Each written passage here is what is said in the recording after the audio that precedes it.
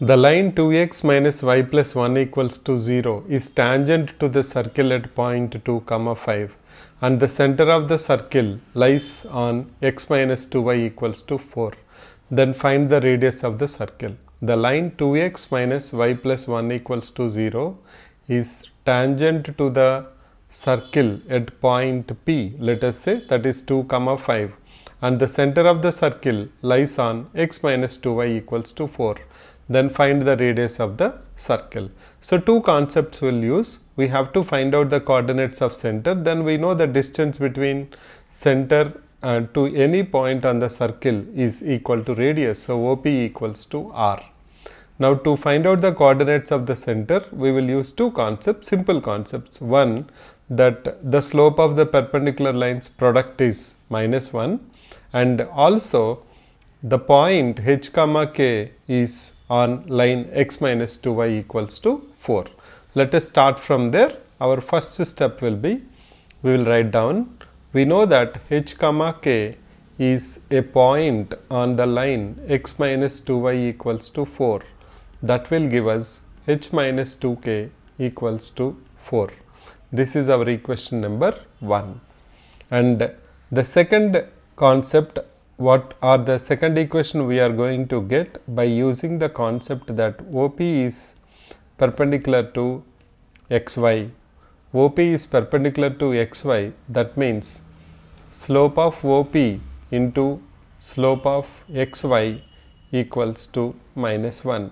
And we know slope of a line segment is given by difference of y coordinates by difference of x coordinates. That will give us slope of OP, that is k minus 5 by h minus 2 into slope of xy. Whenever we have a straight line ax plus by plus c equals to 0, the slope is given by minus a by b. Slope is given by minus a by b. Here it is -2 divided by -1. So, we can write down -2 divided by -1 equals to -1. Simplify that, we will get k minus 5 divided by h minus 2 equals to -1 by 2. Let us do cross multiplication. We will have 2 into k minus 5 equals to -1 into h minus 2, which is nothing but equals to 2k minus 10 equals to minus h plus 2, or we can write it as h plus 2k equals to 12. So, our second equation is h plus 2k equals to 12. Our first equation is h minus 2k equals to 4. Solving these two, we can find out the coordinates of h and k. Coordinates of O, that is values of h comma k, then we know that OP is radius, so we can easily calculate the value of radius.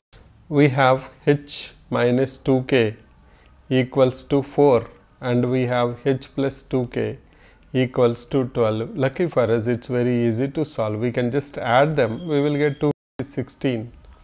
That will give us h equals to 8. And we know h plus 2k is 12. So, 8 plus 2k equals to 12. That will give us 2k equals to 4. That will give us k equals to 2. So, the coordinates of the center are 8, 2. So, once we know that O is 8, 2 and point P is 2, 5, we can apply the distance formula to calculate the radius, which is equals to OP, and that is given by square root of 8 minus 2 whole square plus 5 minus 2 whole square, that is square root of 6 square plus 3 square, that is root 45, which is equals to 3 root 5.